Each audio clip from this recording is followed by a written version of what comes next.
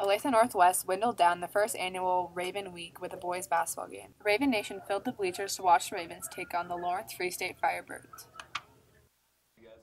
I mean, it definitely helps, like, just to know that you go out there and, like, all these people are, like, here to support you.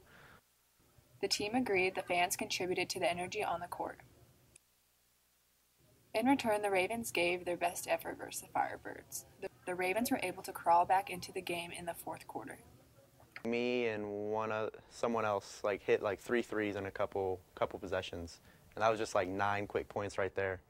And plus we got some stops on defense, so we were able to, like, pull ahead by 2 or 3 points, I think. Unfortunately, the Ravens lost a hard-fought overtime battle. Despite the loss, the Ravens felt improvement was made. Yeah, definitely. Like, our chemistry was just there throughout the entire game, which sometimes, you know, it's been off like a possession here or there. Catch the Ravens in action this Friday at Mill Valley. For ONW Now, I'm Sydney Mortensen.